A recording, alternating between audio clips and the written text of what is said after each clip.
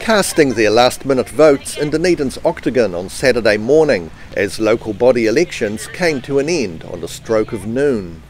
Council staff braved drizzle to collect ballot papers from passing motorists, with the final voter turnout being 45%, almost exactly the same as 3 years ago.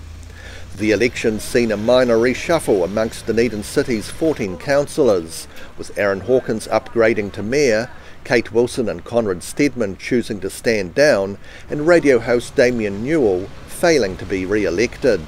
The 4 new councillors are Steve Walker, Carmen Houlihan, Jules Radich and Sophie Barker, and they all say they're looking forward to addressing their areas of interest.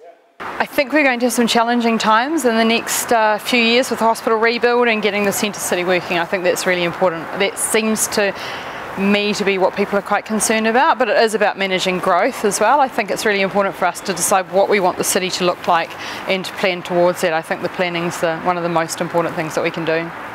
Well, naturally I'd like to see the groin get built, rebuilt, just that groin repaired, and I think that's very important for for climate change resistance, and that is a significant protection for South Dunedin. Aaron's very motivated to look after South Dunedin and provide social housing, so it's important that we have a higher beach, a much better beach there, so that everyone living behind that beach can feel more secure. Well, I'd love arts. Obviously, I've got really strong arts background and business. The startup community and entrepreneurship are my other thing I'm passionate about, and anything with children, because I've got 2 children of my own. So family, sort of things. But for me, business and arts would be the areas I'd love to work in.